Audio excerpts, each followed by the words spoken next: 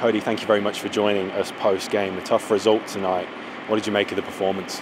Tough. I think there's definitely a lot of things we need to improve on. You know, we need to be better with the ball. But saying that, I think we've got to be more clinical. You know, goals change games, and they got their goal and it changed the game for them. So yeah, we need to definitely be more clinical, and yeah, there's a lot of things to improve on. The first half was a really positive one. Did you feel like you were unlucky not to be ahead, let alone be behind at that stage? I think, yeah. I think we created a fair few chances. So yeah, I think definitely needs to be more clinical, as I said. Whether it was maybe a bit unlucky to maybe be ahead, you know, it's the championship. You know, different types of styles, and you know, I mean, teams take their chances and they score, and that's how it is. So yeah. The pressing and the chance creation at times from you was really impressive. How do you make sure you're doing that consistently throughout the game? I think it's just about being aware, and then it's a lot of communication. You know, my teammate helps me do that, and we help each other. So a lot of talking and just being aware of what's around you. The second half started really well, and you were on top at that point as well. Did you feel like that was the moment you had to put the ball in the back of the net? Definitely. You know, as I said, goals change games, and when we've got a crowd behind us, you know, and there's momentum on our side, then we've definitely got to sit the ball away in the back of the net. From a defensive perspective, you know, how disappointed were you with the way the goals went in?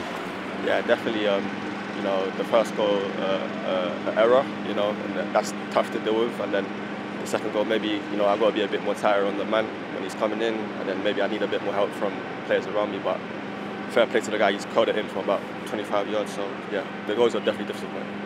On a more positive note, your performances have been really solid so far this season. Are you pleased with how you've done so far? Yeah, I think at the start it was a bit slow. You know, I was definitely trying to find my feet in the team and get back into fitness. But now that I've got the games behind me, I'm starting to find my rhythm. And you know, hopefully I find my rhythm in better results. You know, I just want the results to be better and stuff like that. As a fullback as well, there's not too many better to learn from than Ashley Cole coming in. How has it been to work with him so far? Yeah, it's been really good. I worked with him back when I was with him in England under 21, so I worked with him before, and you know, his attention to detail and the stuff that he passes on to us is very good. And as you said there, there's no one better to learn from, because he's been there, done it at the highest level. So yeah, there's no one better to learn from. And since you've come in, you've started every single game and been a really big part of this squad. Do you feel like this squad has the confidence and the ability to push past this little dip? Yeah, definitely. You know, there's a new manager that's coming in. It's going to take a bit of time. You know, he's asking us to do some different things, and you know, there's definitely a lot of quality for us to do the things he's asking us, but it's just going to take a bit of time. And it's a tight turnaround now to the Southampton game on Saturday. How keen are you to get back out there and put this right?